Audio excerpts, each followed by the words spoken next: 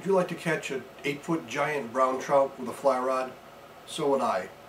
But I couldn't find an 8-foot giant brown trout swimming around in a lake anywhere, so I had to write a book about it.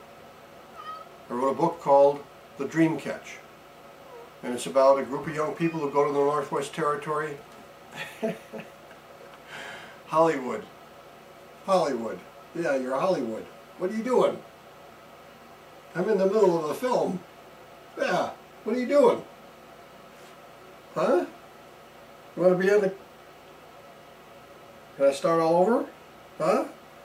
Okay. Alright, sit down. Sit down. There you go. Sit down. Okay. Okay. We'll start all over. Would you like to catch an 8-foot giant brown trout on a fly rod? So would I. But I couldn't find one swimming around in the lake anywhere, so I had to write a book about it.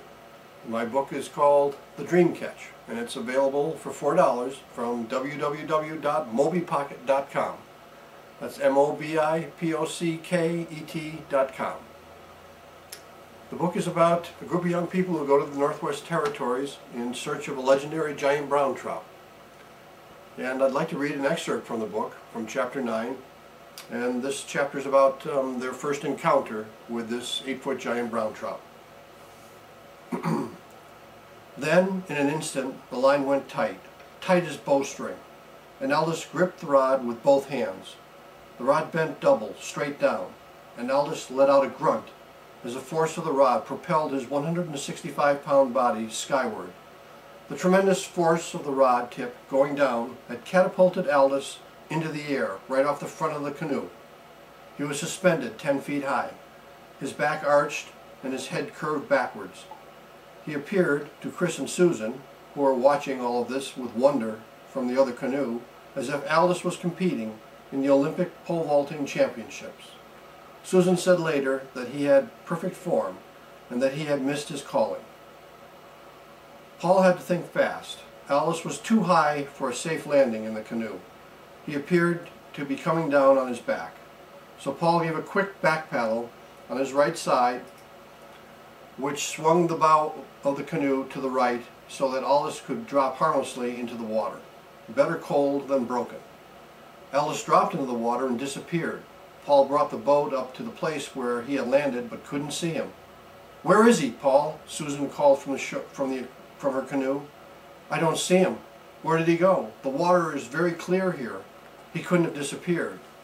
Then Kathy, who was watching all this from shore and becoming horrified rather than excited, started to shout and point up the lake.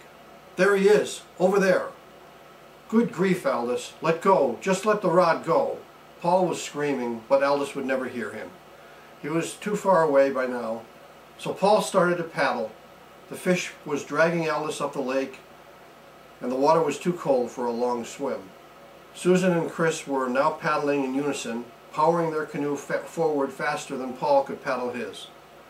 "Look, Aldous is up!" Susan couldn't believe what she was seeing. Aldous had turned his body around, putting his feet forward and his toes up near the surface, and now he was effectively barefoot water skiing, towed by a huge fish which they had yet to see. "Go, Aldous! Ride him, cowboy!" Kathy was screaming from the beach. Aldous circled one hand over his head. "Yee-haw! Whoopee!" And that's from chapter 9, and I hope you found that interesting.